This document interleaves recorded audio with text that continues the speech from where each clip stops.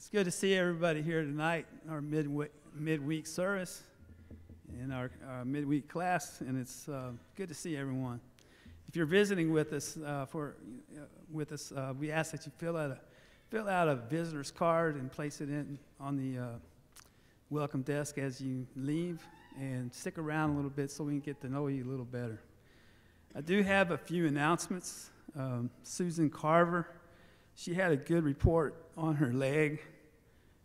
There's no blood clots and no blockages, so that's good news for her. And but she's also showing signs of congestive heart failure, so we need to pray for that. Joe Null is home from the hospital. He will be meeting soon with a surgeon about the heart valve issues.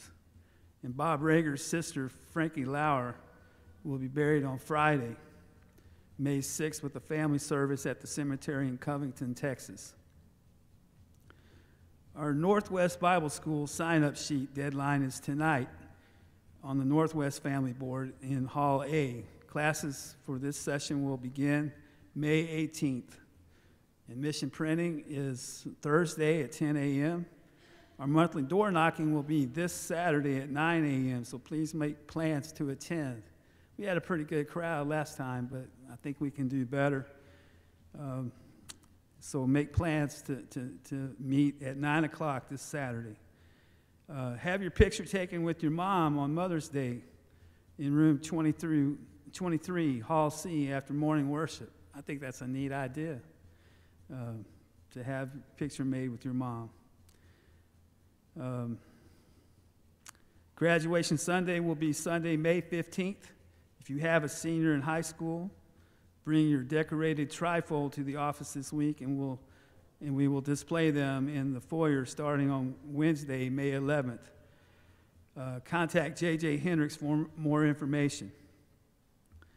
The Northwest Youth, don't forget to sign up for all the activities that are going on, which are found on the youth board. There's going to be a lot of stuff going on this summer, so don't forget to sign up. And last but not least, Kevin Kimes' doctor follow-up was a great one. There was no detectable cancer cells found. So let's praise God for answered prayers on that. So our song leader tonight will be Dwayne Null. Opening prayer, George Carmen. And invitation will be from Daniel Lester, and our closing prayer from David Robinson. So let's worship the Lord together.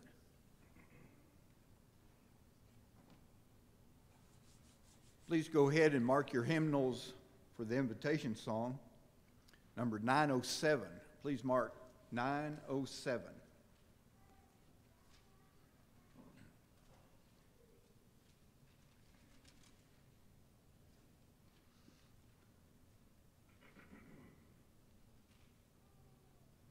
Now turn to number 467. Number 467.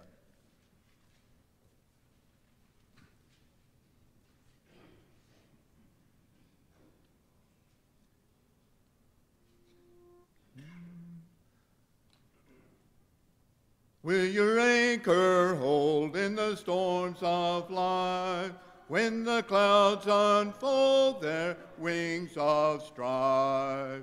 When the strong tides lift and the cables strain, will your anchor drift or firm remain? We have an anchor that keeps us soul, steadfast and sure while the billows roll. Fastened to the rock which cannot move, grounded firm and deep in the Savior's love. It is safely moored, twill the storm withstand, for 'twas well secured by the Savior's hand. And the cables passed from his heart to mine can defy the blast through strength divine. We have an anchor that keeps us soul, steadfast and sure while the billows roll. Fasten to the rock which cannot move, grounded firm and deep in the Savior's love. When our eyes behold through the gathering night the city of gold, our harbor bright, we shall anchor fast by the heavenly shore, so pass forevermore. We have an anchor that keeps the soul steadfast and sure while the billows roll. Fastened to the rock which cannot move, grounded firm and deep in the Savior's love.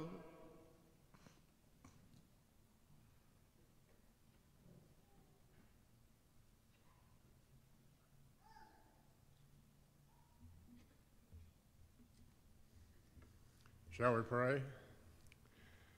Heavenly Father, we're so grateful to have an anchor to hold on to, that our faith might stay firm, and that our understanding of your will might grow, and that we might become better and stronger in sharing the message of salvation to those who've never heard. We pray, Lord, that we will, as a congregation, be strong in our desire to meet together and to worship together and to work together and to share the good message with those in Bible classes who come on Sundays and Wednesdays. And we're just so grateful, Lord, to be a part of this group of believers. And we ask that you'll bless us as we go through this service tonight.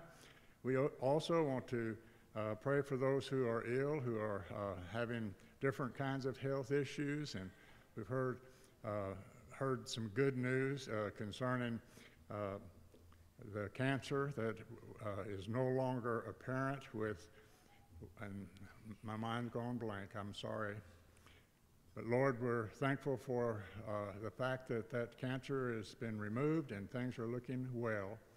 Lord, we want to pray tonight for everyone that is ill at home and those that have lost loved ones, and we pray that this will be a good time for us to contact folks, telephone them or visit them, and encourage them in the Lord. In Jesus' name we pray. Amen.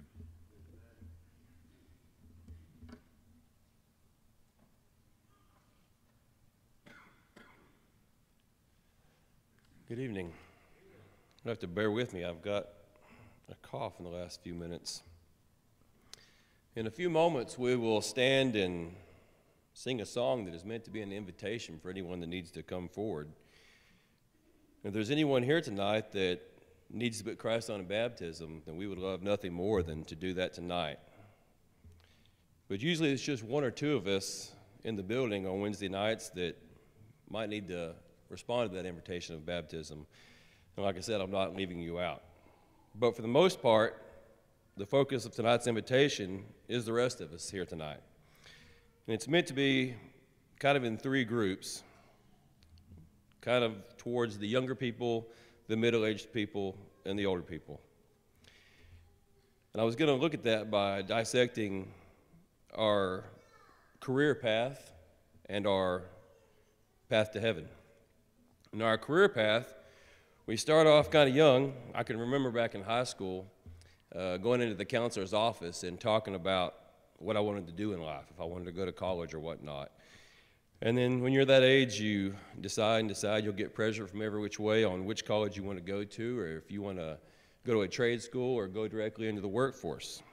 And then finally, time goes on and a lot of work passes, and you finally land that big job, your career you've always wanted. But the work doesn't stop there. You keep working and you work hard and you try to, what's the word I'm looking for? You try to increase your value. You're ambitious. And you want to move all the way to the top, maybe even become the boss of that company, which is all good. And then eventually, after years and years and years of hard work and dedication, then comes retirement. Finally, no more working, or at least no more working for that job or that company. You finally get to relax. But where's God in all of this? Have we kept God in our focus throughout all these years of hard work and dedication to our jobs? Have we been just as dedicated to God as we have been to our careers? Have we showed God the same ambition as we have our work, our career? In the book of Matthew, chapter 7, 13 and 14, it says, "Enter by the narrow gate, for wide is the gate and broad is the way that leads to destruction, and there are many who go in by it. Because narrow is the gate and difficult is the way which leads to life, and there are few who find it." Do we have that same ambition for that path that we have for our career path? Do we show as much ambition to serve the Lord? We should.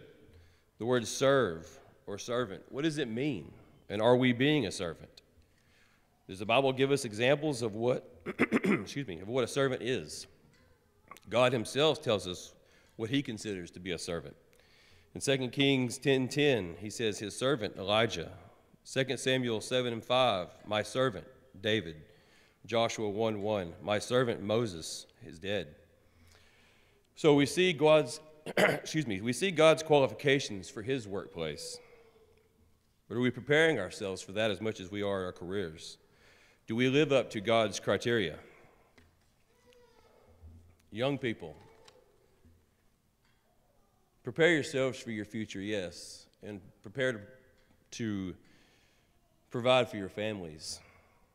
But more importantly, don't get sidetracked. Prepare yourselves more than you do for your career. Prepare yourself to serve your Lord your God. Make Christian goals for yourselves, but don't just make the goals, achieve them. Be a Bible class teacher. Be a preacher. Live now to prepare yourself to be a deacon or an elder when you're older. Be a servant now. Be a worker now. 1 Timothy 4:12 says, let no man despise your youth, but be an example to the believers in the word, in conduct, in love and spirit, faith and purity. We sing that song in VBS. I won't try to sing, but it goes something like, I want to be a Christian firefighter when I grow up. I want to be a Christian police officer when I grow up, which is all well and good. I think we should add a verse to that says, I want to be a faithful Christian when I grow up. Joshua 24:15 says, choose you this day who you will serve. For me and my house, who will serve the Lord. As young people, you need to make that decision now. So to the middle-aged crowd, I'm going to hold on to that title as long as I can. Life can be overwhelming at times. We get caught up in things. But are we making time for God? Are we still making God our top priority? Or is he getting pushed to the back burner? Are we studying to show ourselves approved? 2 Timothy 2:15. Or do we find ourselves in the same place as the people being rebuked by the writer of Hebrews, chapter 5:12 through 14? For though by this time you ought to be teachers, you need someone to teach you again in the first principles of the oracles of God. And you have come to need milk and not solid food. For everyone who partakes only of milk is unskilled. But solid food belongs to those who are of full age, that is, those who by reason of use have their senses exercised to discern good and evil. Ouch. Think of that verse the next time you feel like the preacher is stepping on your toes, because they were definitely getting their toes stepped on. If we're not serving the Lord by this age, we should be by now. If not, why not? When will you? What are you waiting on? If you feel behind in your studies, well, then get to it and start studying more. Now, with all due respect to the older, more retired crowd, in Proverbs 16:31, it says, the silver-haired head is a crown of glory if it is found in the way of righteousness. I hope our older members are enjoying retirement very much. I can't wait to get there. Or maybe you're getting close to retirement. But the Christian never retires from the life of serving God. I will give a couple examples, one bad and one good. At another congregation, some years back, the elders asked Jennifer and I to help out to recruit some Bible class teachers. That was like pulling teeth, except we didn't really get any teeth. We got a lot of excuses. I don't really think I'm good at that. I'm too old. I'll leave that for the younger people to do. Let's not be like that. In my good example, I'm not for sure. I didn't write anything down for this. I'm not really sure how to word it. And I asked permission before I did this. But a good example of not retiring from your Christian life is our own brother, George Carmen. To see him walk, sometimes and I do mean this in all due respect, sometimes you worry that he might trip. But I hope he never stops walking up here to lead us in prayers or teach classes, because it encourages me every time I see him do it. The other day I talked with him before class, and I can't remember his exact words, but he was describing to me how bad his hip was hurting as he was standing there about to teach class. George has put together one of my favorite Bible classes I've ever been a part of on Wednesday nights, and I would say that Wednesday nights is probably right now my favorite day of the week. And Jennifer always talks about how excited I am when I come home from my Wednesday night class. That's a good example of not retiring from Christian life, and hopefully we never will. Hopefully we never retire from Christian life, and if you've never really began your Christian life as far as putting God first and truly being a servant, then what better time than now to get your priorities straight and put God at the top of your priority list. If you need anything tonight, why don't you come together as we stand and sing. Hark, the gentle voice of Jesus falleth tenderly now on your ear. Sweet his cry of love and pity calleth, turn and listen, so obey, bear his yoke, his burden take. Find the yoke his hand is on you, lay, light and easy for his sake. Ye that labor and are heavy laden, lean upon your dear Lord's breast. Ye that labor and are heavy, and I will give you rest.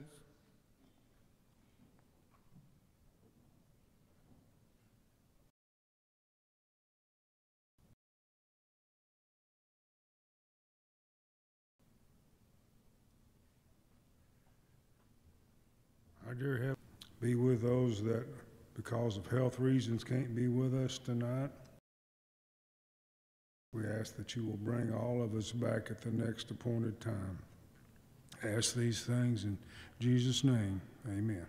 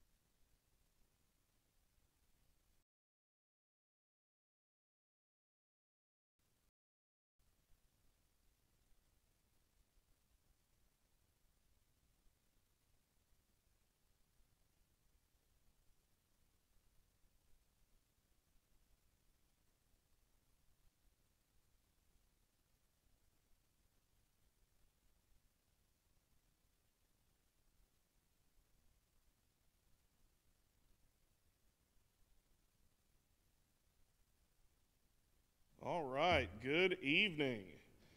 So good to be back tonight. I get to start off class with a little piece of humble pie. Last week, as I was trying to express that, we need to not be so critical, I diverted down a path that said if you're not physically up in front of people, you don't have a right. Apparently my brain wasn't in gear while my mouth was in motion, because there are people that do wonderful things behind the scenes that we never see. The whole point I was trying to get at is maybe we should try not to be so skeptical. And I think that that is a good point to be made, is we need to look for the good. Does anybody remember the movie Pollyanna? So let's try to look for the best in others, because a critical word can really disappoint someone, especially if it's something they're not used to doing. So get to start off class with an apology. I'm sorry that I didn't portray myself as well as I should have, and got a real good brother that pulled me to the side and it's like, "You realize you said this?" "No, I didn't." He goes, "Yeah, you did. You said da-da-da-da-da." I'm like, "Oh, I did say da-da-da-da-da." So here we are. But we're going to continue on with our study tonight. I appreciate your patience with me. We're going to be covering Galatians, Ephesians, and Philippians, which are some very fun books to study. The book of Galatians is also referred to as the truth of the gospel. There's a good chance that it was the first epistle that was written from the hand of Paul. We find that the audience was the Galatians, with both Jewish and Gentile backgrounds. So when we look back to who the Galatians were, they were descendants of nomadic warriors who left Gaul, which would have been Central Europe. In the 3rd century BC, they first invaded Greece and then migrated into Asia Minor. They established permanent settlements in Central Asia Minor, and then the last king of Galatia bequeathed his realm to Rome, and it became a Roman province in 25 BC. So when we consider the Galatians, these are a people with a rich history, and we find that they have a diverse history. So what we are getting in this book are things that are addressed to both Jewish and Gentile Christians. So when we look at the book of Ephesians, which we're going to get to here in a minute, no less than 4 or 5 times does Paul talk about how there's one body. And here we see him preaching just like that, like there is one body. So when was the book written? Some suggest between 48 AD and 58 AD. The later date is if he was in Rome imprisoned, and he would have wrote it at a similar time as the prison epistles. But the early date, which I kind of lean more toward, would make this the first epistle written. And we find the language that he uses is great for Christians. So Galatians is a really interesting book. What we find is that after Paul went to Acts chapter 16, they were joined by Timothy. It was after this that Jewish teachers came from Palestine to Galatia. They questioned as to whether Paul was an apostle. We find that happening, as we talked about last week, in 2 Corinthians. So we find people, when they can't attack something that you're teaching, what are they going to do? Find little things. Find little things to try to make big deals out of. Remember what we talked about last week? The detractors in Corinth were saying Paul wasn't a very good speaker. Remember I compared that to Abraham Lincoln, who helped stop slavery.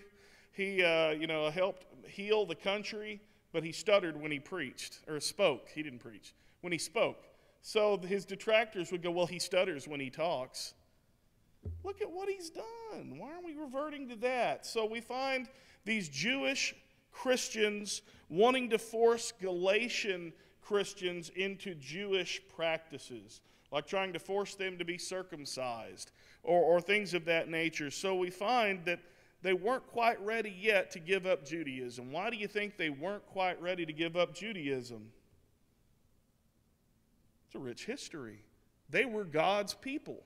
It would be very not palatable to all of a sudden the people that you look down on for centuries to be equal to you. So to try to keep some sort of power, we find these Jewish teachers coming in. They taught that Christians must in effect become Jews in order to be saved. Paul learned of this false teaching, and due to his inability to visit the church immediately, he wrote to them. And we see that in Galatians chapter 4 and verse 20. So scholarship, as I stated, is divided on when it was written, but we see here that why was the book written? Because the gospel was being perverted by Judaizers. So the perversion here wasn't a sexual perversion. It was taking what was good and twisting it to something that was bad. It was taking something that was true and twisting it to something that they got their own desires to try to bring Judaism into New Testament Christianity. And when we cover the book of Hebrews, we're going to see there's no place for Judaism in Christianity. Everything about Christianity is better than the law of Moses. Everything is. And I can't wait to get to the book of Hebrews. And because if we were going to name Hebrews something else, I'd just name it better. Because everything about what we get to do is better than what they had under the old law. So it doesn't make sense that they wanted to pull this forward. We see Paul's discipleship being denied by these false teachers. If it was possible to undermine his apostleship, they could undermine his teachings. Paul defends himself with several statements. We see if he were interested in pleasing men, he would not be a servant of Christ. His gospel was delivered to him directly from heaven. He gave up his status in the Jewish religion to follow Christ. We get into that in the book of Philippians. He had been called by God from his mother's womb. On his 2 visits to Jerusalem, the apostles and elders made no changes to his gospel, but rather extended the right hand of fellowship to him. We find that Paul was preaching the truth actively, and they wanted to deny that he was walking with God. They wanted to deny that he was teaching the truth. So they tried to undermine him. Do we see the same thing happen in the church?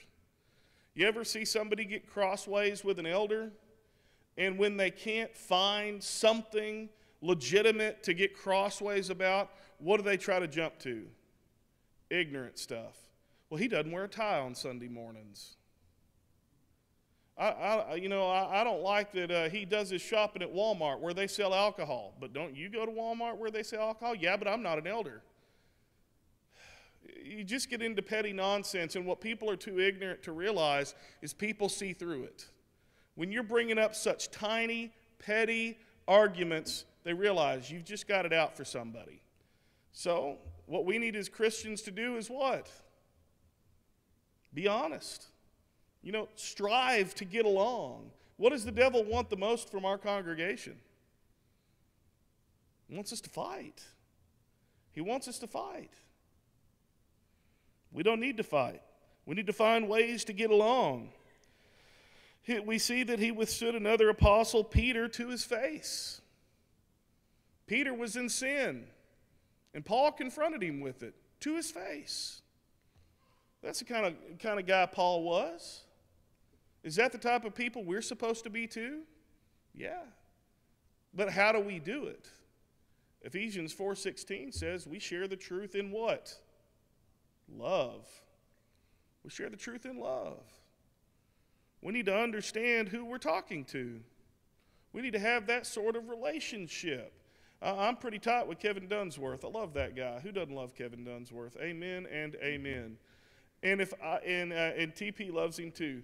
But if Kevin came up to me and said, JJ, I'm kind of seeing something you're doing, and it doesn't go with Scripture. Can we look at that together? If I have an honest heart, what am I going to do? Well, let's look at the Scripture. I want to be right with God before I want to get in a fight. But if you walk up to somebody you don't know, and you're like, listen, dummy, you're doing it wrong. What are people going to do? Ready to throw hands. I had a minister friend of mine who was in his office studying, and a preacher that he'd never even heard of called him and said, I've got questions you need to answer now. And he went, I don't even know you, clunk. We need to be people that are receptive. And even if somebody comes up to us and is rude, I still need to assess that. I had a gentleman when I first got into ministry that got mad that something happened to one of his kids. And since he couldn't get mad at anybody else, guess who he got mad at? He got mad at me. I wasn't in the vicinity. I had no say over what was happening. He just realized he could spew his venom at me and started questioning if I even had a heart for ministry. And before I went to preaching school, and I'm just kind of like, maybe I'm not cut out for this. Maybe I need to go back to football. And luckily, one of the preachers was there. He goes, don't listen to him. He's mad about his kid. He said, think about what he said, apply what you can, but, try not to focus on the nastiness of it. So the only person that I can control is who? Me. I can't really control my kids in a brainwave type way. Tonight, Elias was bent down in the pew, stuck upside down. I had to go over there and pull him up by the trousers and get him sat back down in his seat, and everybody was laughing that saw it. But if I could control him with my mind, what would I have done? He would have been sitting there like a little gentleman, and he does most of the time. But the only person that I legitimately can control is myself. I like Jared Hudson, and I haven't asked him if it's okay if I use him as an example. Is it okay if I use it's a bad thing to ask since I done started. I won't do it anymore. But if Jared Hudson came up, and he is a kind guy. Jared is a very kind person. And he politely said, hey, man, I've got a question about this. Can we look at this together? I don't see Jared as the kind that's going to be like, hey, stupid, you said this in class. Because if he did, what's likely to happen? Even if I don't want to, I'm going to get defensive. Even if I'm trying to hear, I'm going to get defensive. So we need to be kind to one another. We need to follow the example of Paul, because some people say kindness is letting people do whatever they want to do. And that's not kindness. That's not love. If somebody's in sin and we're not trying to help them walk the straighter path, we're letting them stroll all the way to hell. So if we say, well, you know what, I don't feel like I've got the relationship with them to talk to them, if it's somebody that's here at Northwest, develop that relationship with them. Find a way to work together with them. Find a way to get to know them. Find a way to understand them. And that's the type of body that we should have here at Northwest, is trying to get to know each other and love each other, so when times of error do come up, we're able to patiently work and deal with each other. We look at the book of Galatians, there are many things that we can see. We find Christians are not under the law of Moses. We find the purpose of the law of Moses was twofold. Man is under law today, even though it's not the law of Moses. So the purpose of the law was to show discipline and sacrifice to the people. It was also shown as a separation from the Gentiles to bring Jesus into the world to fulfill the promise that God had made to Abraham. We also see that it's possible for a child of God to fall from grace, chapter 5 and verse 4. There are many of our denominational friends who will say that once you're saved, you're always saved. If that was the case, Paul is a liar. If that's the case, the Hebrew writer is a liar when he wrote Hebrews 10, 26 and 27. We see that you can drift away. We see that you can fall away. We can see there's no more forgiveness of sins. So the once saved, always saved might be comforting, but it is not biblical. We find that a perverted gospel cannot save. When somebody says something like all you have to do is take Jesus into your heart as your personal Lord and Savior, that is perverting the gospel, because that's not what the Bible teaches. We need to be a people who teach what the Bible says. And if I'm going to teach what the Bible says, what do I have to know? What the Bible says. I need to be a student of the book. So that way, if somebody strolled in and tried to say, oh yeah, there's going to be a rapture and Satan's going to rule for 1,000 years and Jesus is going to reign after that. I mean, if somebody comes in with that, be like, no, if I don't know anything, I can go, well, that sounds like a lot of fun to watch. And but if I'm studying my Bible, I'm like, now wait a minute, we never see Jesus step foot on this earth again. We're going to be called to meet him in the air. So we need to be diligent in our studies. We see that works of the flesh lead to eternal condemnation. We find the fruit of the Spirit should be seen in the Christian life, not just exercised on Sunday mornings, but exercised daily. We find that a man reaps what he sows. We find spiritual blessings in Christ where man gets by baptism. We see in Galatians chapter 3 and verse 27 that that's where we put on Christ, is with baptism. So there's only one body of doctrine that must be obeyed. And that's why I love being a member of the New Testament church, don't you? I love being a member of the New Testament church. I got one nod. Everybody's happy to be a Christian, right? We're awake. Am I not being interesting tonight? I'm very interested, but I may not be parlaying that. We need to be excited that we are New Testament Christians, because this is all we need. This is it. And if we needed more than this, Paul again is a liar, because 2 Timothy chapter 3 verse 17 says that the man of God may be complete and equipped for some good works, a lot of good works, or for every good work. 2 Timothy 2:15, we're to study to show ourselves approved, be workers who have no need to be ashamed, rightly handling the word of truth. We have a responsibility. And I love being a member of the New Testament church, because if anybody asks me a question, I just turn to the Bible. I don't need a creed book. I don't need a catechism. I don't need anything like that. All I need is the Word of God. And it's the same Word of God that we all have the same access to. Now, does anybody in here use King James and King James alone? Wow, no, nobody? King James is a good translation, as Spencer taught. I use the ESV. Other people use ASV of 1901. Anybody use that one? Because I want to shake your hand. That one's a challenge. That one's difficult. But when we look at the different translations of the Bible, we find the same truth, but we have different learners, different styles. If I had grown up with the King James, do you think that I would have probably clung to it a little bit better? Yeah, I grew up on the ESV. So, and before that, I have no idea what I grew up on. But when we look at this, there's only one body that must be obeyed. And there's only one body of doctrine that must be obeyed, and that's what we find in the Scriptures. One who tells us the truth is a friend rather than an enemy. The good brother that stopped me after last week's class and said, "Hey, man, what you taught wasn't right." I consider him a friend. I consider him a good friend to come to me and tell me that.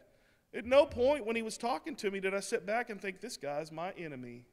I better find a way to undermine him. No way. I listened to what he said, and there was merit to it because I value his opinion.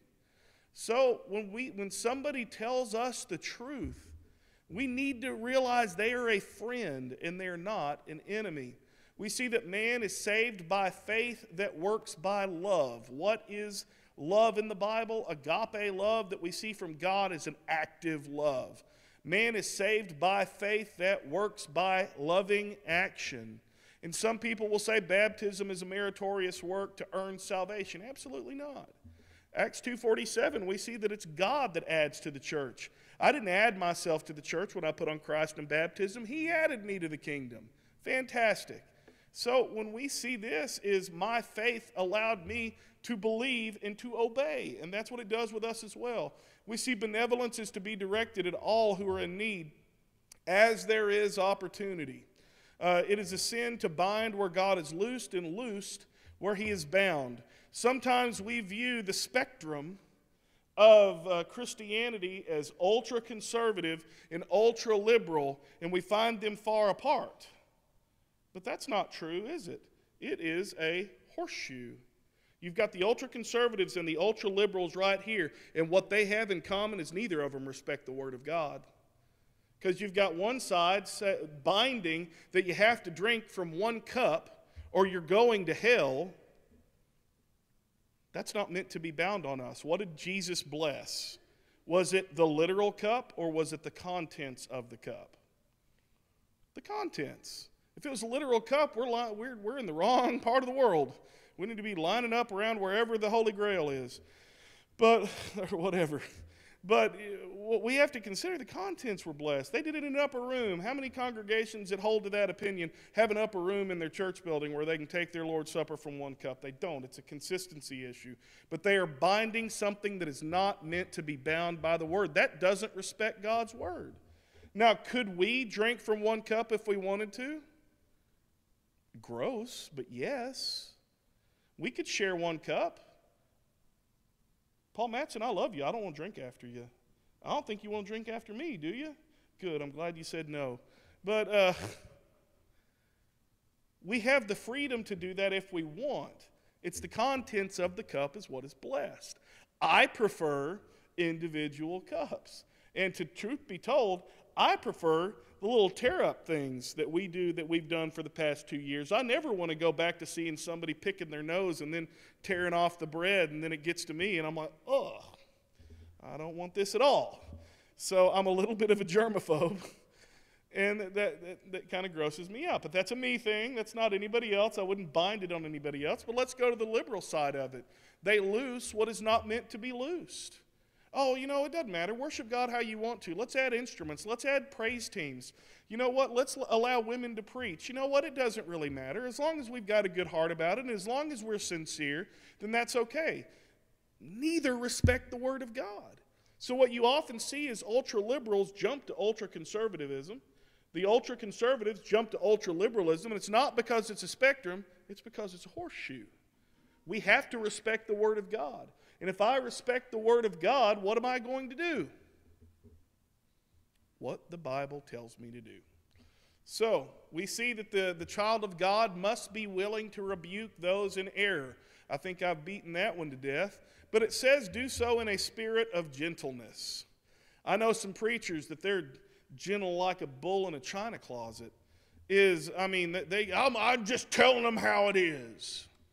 Brutal honesty or casual cruelty? We got to pick.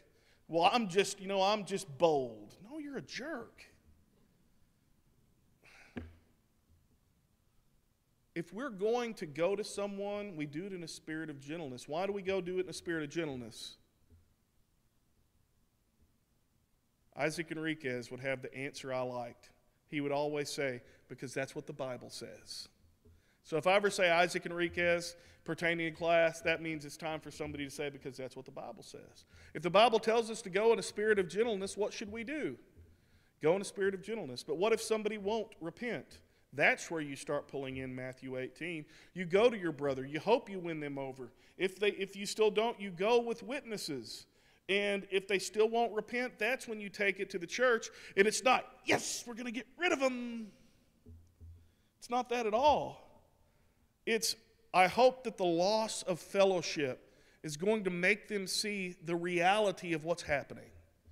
Is that they're in sin, and that the missing of fellowship will go, wow, they're really serious about this. I really need to look at this. And the hope and desire is that they return. That should always be the hope, is that they return. But we have to do it how God said to do it. That whole mindset, I just told them how it was. You mean you told them you didn't love them? If you're just going to be out and out rude to somebody because you're bold, we beat this point to death already, but we've got to be willing to rebuke, but we also need to be willing to be gentle with it. It's only when the fly lands on our forehead do we realize that it's not a good time to use the hammer to kill it. So I bet William liked that one. Don't hit yourself with a hammer, buddy. It's not going to be good for you. We also see that Peter erred on the matter of doctrine. Therefore, he couldn't have been the pope. Popes are supposedly infallible. And if it was okay for him to sin, then Paul would have been wrong for rebuking him. And if Peter wasn't infallible, at what point does the pope become infallible? I remember about 10 years ago, one of the popes stepped down, and he had to change his Facebook status from infallible to it's complicated. I got 2 laughs. I'll take it. That's a little bit of a Facebook joke there. But we see that Paul confronted him. And what we learn from that is what one does affects others. The choices I make affect others. Now, let's consider 1 o'clock on Sunday. Some people view, well, I don't really have to come back. I've already worshiped once. But what if there's somebody that looks to you to cheer you up? And I'm not saying the people that live in the boonies.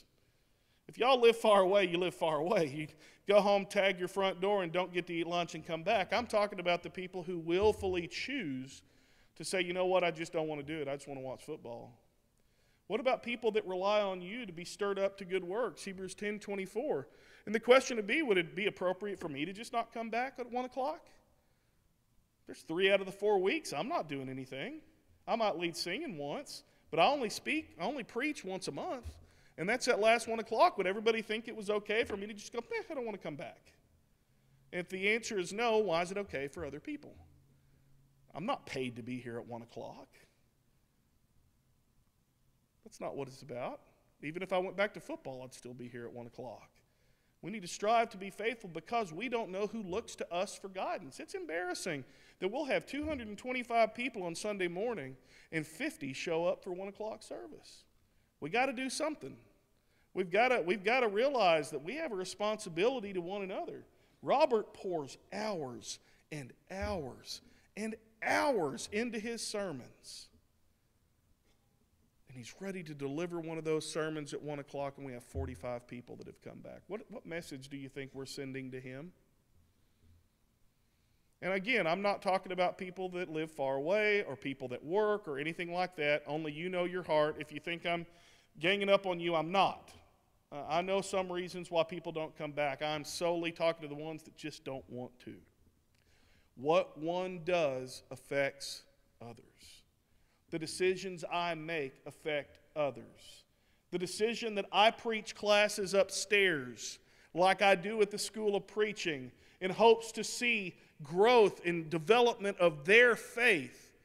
If I decided, you know what, I'm really tired of that. I just want to play games. And we're going to play games and go slap the whiteboard and, play tic-tac-toe or Bible hangman. It's Bible, so it's got to be for Bible class, right? If I did that every week up in the classroom, what do you think would happen? Leslie Autry would skin me alive, be the first one. But what would those kids start doing? My actions would affect them. By not giving them a steady diet of Bible, and in turn just giving them a steady diet of frou-frou and fun, I would be doing them a disservice. We do each other a disservice when we're not here, when we're not encouraging those around us. Hebrews 10:24, we're to stir one another up to love and good works. Let's move on to the book of Ephesians. I don't know if we're going to get to Philippians or not. The book of Ephesians is one of 4 books commonly referred to as the prison epistles. The church is set forth as the body of Christ in Ephesians. My favorite passage that talks about this is Ephesians chapter 2, because he talks about the 2 bodies, which would have been the law of Moses and the law of patriarchs, and now there is one body, and who is the head of that body? Christ is the head of that body. So if we're going to be a part of that same body, which we are, then the brain, if my body works properly and my brain says, do jazz hands, and I do jazz hands, my brain's working properly. But if my brain tells me to do something and my body doesn't work, there's a problem. And we see that with so many places is they're not letting the head give the signals. They're doing whatever they want to do and expecting God to just, you get what you get and you don't throw a fit. So we see at least 4 times, maybe 5, that Paul talks about the body of Christ, the individual singular body, one Lord, one faith, one baptism, one God and Father of all, who is over all, through all, and in you all, or in all. We see that in Ephesians 4:4-6. Paul wrote the book, widely accepted by early scholars, and he says it's from him. The vocabulary is similar. Who was it written to? It was written to the saints in Ephesus. When was the book written? Between 60 and 62 AD, when Paul was in prison in Rome. So lessons we learn from the Ephesians is we see salvation is by grace through faith. Our denominational friends will add alone in that verse, and you've got some people say that I'm saved by grace alone, and some people will say I'm saved by faith alone, and then the people that are bad at math will say I'm saved by grace and faith alone. But we see that we're saved by grace. What is grace? Unmerited favor. And we're saved by grace through faith. And what is faith supposed to be? It is active in obedience to God. If I truly believe that Jesus is the Son of God, if I truly believe that God raised him from the dead, if I truly believe I need to change my life, if I truly believe those sorts of things, I'm still saved by grace through an active faith. Ephesians were saved by grace when they obeyed the gospel. We see that they heard in chapter 1, verse 13. They believed in chapter 1, verse 13. We see in Acts 20, verse 21 that they repented. In Acts chapter 19, verses 1 to 8, and again in chapter 4, verses 4 to 6 here in Ephesians, we see that they were immersed. They are a fantastic example of what we as Christians need to do today. If we want to be like they were, we have to do what they did. And luckily, it's very, very clear for us to see. We see lessons from the book of Ephesians. There is only one church. 1, 22 to 23, chapter 4, 4, chapter 5, 23, chapter 2. In order to be saved, one must be in the church. Remember a lesson that I did, I guess it was 2 years ago, that talked about the cities of refuge. The example I used was if my donkey accidentally kicked Elliot Blagg in the head and killed him, Tucker would have the right to come kill me back. Because remember, the old law was an eye for an eye, tooth for a tooth. But if it was an accident, I've got to run to a city of refuge, not just any old city I want to go to, but I had to run to a city of refuge. And when I was in that city, I was safe from the avenger of blood. The parallel that we find is there is safety in the church. When I step out of the church to do what I want, that's where I run into a problem. Let's say I could either go to Hebron or I could go to Jerusalem, a little bit north of that. I'm like, well, I really like the architecture of Jerusalem. Tucker could come kill me because Jerusalem was not a city of refuge. Hebron was. The only way to find safety was in a city of refuge. The only way we find safety today is in the church. The church is part of the eternal purpose of God. To be saved, one must live faithfully. They can't just utter a prayer and then be good forever. That's not what the Bible teaches at all. So let's look at the book of Philippians. Unique things about Philippians. Paul mentions himself more in this book than any other. In Christ Jesus is found 8 times in this book about relationships. The key word in Philippians is joy, even though Paul was in prison when he wrote it. We look at Philippians 4:4, rejoice in the Lord always. Again, I say rejoice. And there's a song that we sing about it. But let's break that verse down a little bit. Rejoice where? In the Lord. And again, I say rejoice. Our joy is to come from God. Our joy isn't going to come from earthly living. It's really hard for us to teach that when we live in this society, isn't it? Our bills are paid. We're never hungry. It's like when Amos was preaching to Israel. Amos was from Judah, one of the minor prophets. And he's saying the Moabites are going to get God. The people in Judah, they're going to get God. And the Israelites are like, yeah. And then he's like, y'all need to repent or you're going to perish. And they're like, what? They didn't like that at all. And they're like, why do we need to repent? Look at us. We're healthy, we're happy, we're rich, we're wealthy. What happened next?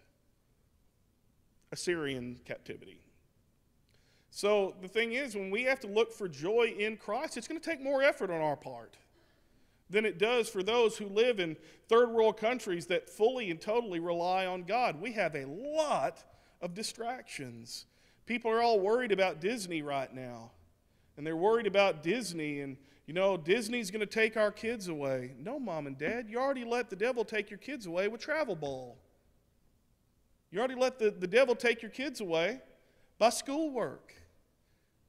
Whatever you have put, whatever it is that you put before God is an established priority to your child. And when they leave the house and don't grace the doorway of the church again, do not, and I repeat, do not look at me. I've done everything in my power to teach upstairs. That bulletin board is full of activities that they can grow spiritually and grow in their bonds with one another, but I can't undo parenting, and I'm not pointing that anywhere here. It's in my life of ministry. Is you see parents make bad decisions and then their kids fall away and they want to blame somebody else. It's like, how about the dozens of times that they skipped church because you wanted to sleep in? How about the dozens of times they had a ball game and you decided, they're on the team, they need to skip Sunday morning services. That's even more prevalent in today's time than it was when I was a kid. But I grew up in a little town in Arkansas, so we still had people wanting to do what was right. But we have a responsibility to find our joy in Christ. In Matthew 6:33, where do I have to put God? Number one. And it takes effort to make God number one. It shouldn't, but it does. Who wrote the book? Paul. Who was it written to? The Philippians. When and where was it written? Same as Ephesians. Rome, with Paul imprisoned there the first time. Lessons we learn from Philippians. The plan of God for church government is for each congregation to have qualified elders and deacons. That is the plan. That's the blueprint. That's what he desires. Are there times where congregations don't have men who are qualified to be elders? Yeah, there are times. But it shouldn't be for 50 years. We need to make decisions today. with our young men to train them up to be good deacons, to be good elders one day. We need to make decisions today that 10 years from now, that Northwest is going to look back and go, wow, I'm so glad that they made those decisions. I'm so glad they put those things in place. I'm so glad they encouraged people to serve and to grow. There's a reason that Christian is to rejoice even in adversity, because the worst thing that can happen to us is what? Death. I haven't picked on Dwayne Knoll tonight, so let's say Dwayne's upset with me about it. Why haven't you picked on me? I love Dwayne Knoll. So Dwayne comes up and just bashes me with a baseball bat right in the temple, and I die. Is that more than I can bear? Yeah, it's more than I can bear. But if I'm right with God, where am I going to spend eternity? Heaven with God. Now, if Dwayne walks up with the bat and says, I'm going to clock you with this unless you say, Hail Satan, and I go, Hail Satan, I don't want you to hit me with a baseball bat. It would be much better to live a short life in faithfulness to God than a long life and be told, depart from me, I never knew you. We have so many people that want to hear, well done, good and faithful servant, and they're not good, they're not faithful, and they're not servants. We need to strive to be the best that we can be, and that's why I say what I say about this, is we should always be trying to grow. We see that the child of God must be set for the defense of the gospel. Therefore, we need to be knowledgeable about the Bible. We find the nature of Christ as taught in Philippians, his deity, pre-existence, equality with the Father before coming to earth, his incarnation, his humanity, his atoning death, his exaltation. The church has a responsibility also to support missionaries. We got that one down, don't we? We have our own in-house missionary. And I've never met a man like Spencer. Have y'all? Spencer's amazing. I mean, I think he gets his oil changed every 3,000 miles. I think that guy's a machine. He's got to be. For all the work that he is able to get done. I respect and wish I was more like Spencer. But we do a great job at Northwest of supporting missionaries. And that got us through class. Galatians, Ephesians, and Philippians. I appreciate y'all giving me the floor to teach, as well as allowing me to apologize for my misspeaking last week. I hope that this lesson has been edifying to you, and I hope that this has been a battery charge to get you through the rest of the week. Thank you.